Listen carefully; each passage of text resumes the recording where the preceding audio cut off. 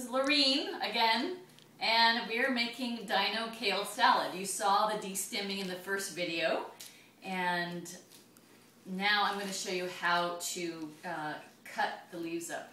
Basically, we want like just really long, thin leaves. So how I do that is I stack them like this, and I roll, and then take a knife and just chop them like this. If you like shorter stems, you can cut them in half. But so basically, you just want a nice fine leaf. Now, the dressing is super simple. It's I have 2 lemons here. This is 2 bunches of Dino Kale, or also known as Dino Kale. And we have 2 lemons squeezed here.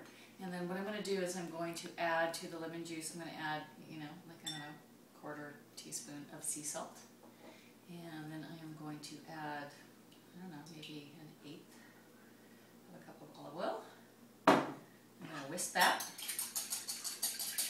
Now, you can, depending on your taste, my daughter and I, who is videotaping this right now. Jordan, you want to turn around, show yourself? No. No? Okay.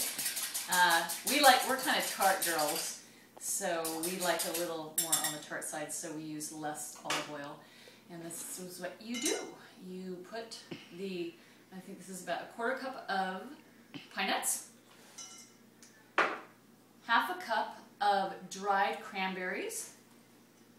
Alright, then I'm going to put the lemon juice with sea salt in there, like that.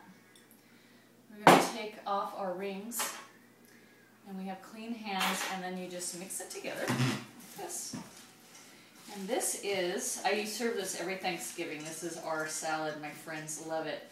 And you just, all of the lemon juice sort of breaks down the kale a little bit, and you let it sit for about 15 minutes. You can adjust the seasoning if you want.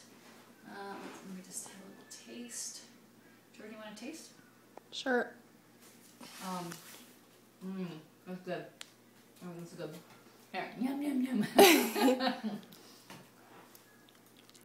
Oh, yum. I want some more. Okay, so here you go. Dino Kale salad with pine nuts and cranberries. All right, signing off.